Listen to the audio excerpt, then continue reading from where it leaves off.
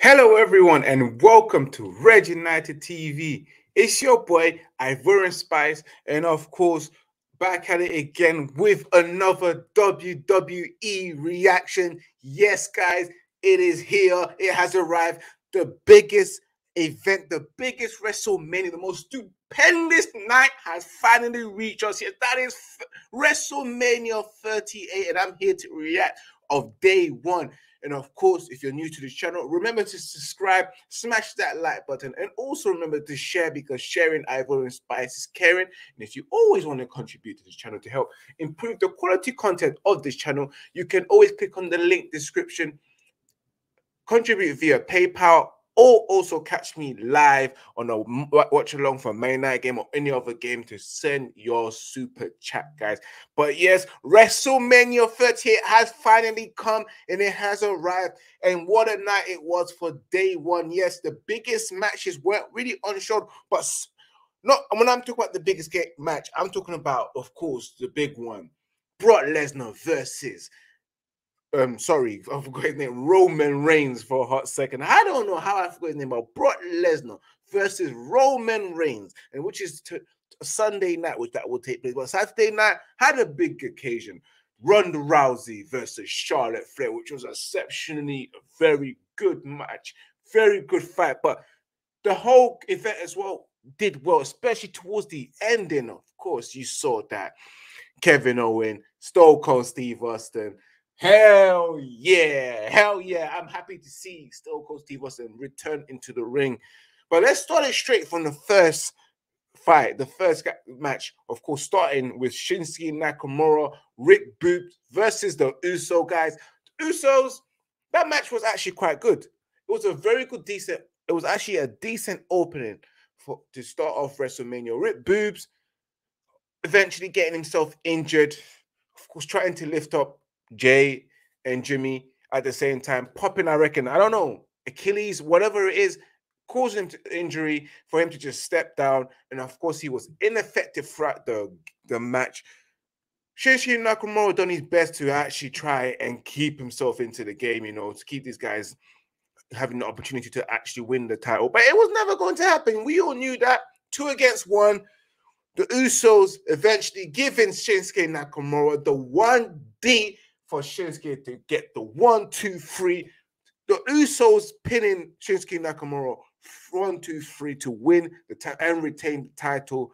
They are the longest winning SmackDown Tag Team Champions for the longest, holding it for the longest of time. Big up to the Usos because they've done their part, which is make sure, of course, the bloodline, the family stay strong, guys.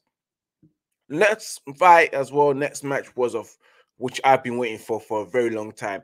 Happy Corbin versus Drew McIntyre. Do you know why? Because I've been wanting Drew McIntyre to whoop the ass of Byron Corbin. Happy Corbin, as they call him these days. And that's what exactly Drew McIntyre did.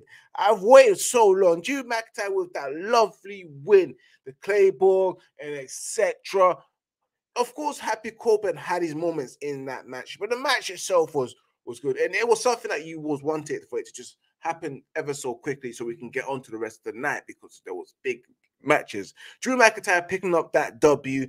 Then later on, the Mysterios versus the Miz and Logan Paul. And yes, of course, what isn't a WrestleMania without having a celebrity coming on to fight? You know, you had, of course, Logan Paul a while back. Who else as well? Bad Bunny, who's been on it. So many other people, you know, has been on WWE, especially for WrestleMania. You had Ronda Rousey, who started the debut at WrestleMania, showed her face and etc. And look at her now. But yes, Logan Paul, The Miz, the Mysterios actually disappointed towards the end, losing to Miz. You know what? Big up to Miz. He knows how to pick a win. With the Mysterios actually taking out Logan Paul, not knowing that the Miz was the one that was the legal man that tagged in again for Logan Paul. Never knew that. With the Mysterios putting all their energy into knocking out Logan Paul, Miz coming out of nowhere, giving Rey Mysterio the 1, 2, 3 at the end of the day. Oh, Rey Mysterio try to keep your family's name in honor, and you have failed. But nevertheless, moving on to that, my girl, Bianca Belair versus Becky Lynch. What a fight. What a match. A very, very good match indeed. It went through the distance. Bianca Belair going back and forth with Becky Lynch. Becky Lynch, one hell of a fighter, one hell of a wrestler. But big it up to Becky Lynch to getting that 1, 2, 3. Yes, that go to sleep was well deserved, and it's been coming. You know, one thing about Becky Lynch, you know, when she won the title for the first time, I didn't enjoy it. It was too quick. It was cheating. I was like, what the hell? But it's been waiting for a long time. It's been so long since SummerSlam, and Becky Lynch deserves it. Not Becky Lynch. I mean, Bianca Belair deserves it. She's such she's such an amazing athlete, like strong and etc. You can think of her as, let's say, for example, another example of Charlotte Flair, natural athlete, strong, fast, everything. She's got it, all the intelligence in the ring. She's beautiful as well. So big up to Bianca Belair for getting the WWE Raw Women's Champion. So she's now WWE Raw Women's Champion. And I think it's the first time, if not maybe the second time. The next fight, which shocked us all, Seth freaking Rollins, of course, had a match, but with who? Not the least that hasn't been to the WWE for a very long time, for about 9 years. Cody Rhodes finally returned to the WWE. Wow. I thought you was in AEW, my brother. So you have left AEW. So it seems like WWE have finally brought back Cody Rhodes, and he's back into the WWE business. It doesn't seem like he will be going back to AEW. But what a match he had with Seth Rollins. A good match as well. That also went to the distance. I have to say, Conor Rhodes, what a fighter, what a wrestler. But he got that W. He won it straight, fair. And Seth Rollins, of course, he was waiting for his WrestleMania moments, and he never got that. It's unfortunate for him. Another fight that went on after that was Ronda Rousey versus Charlotte Flair.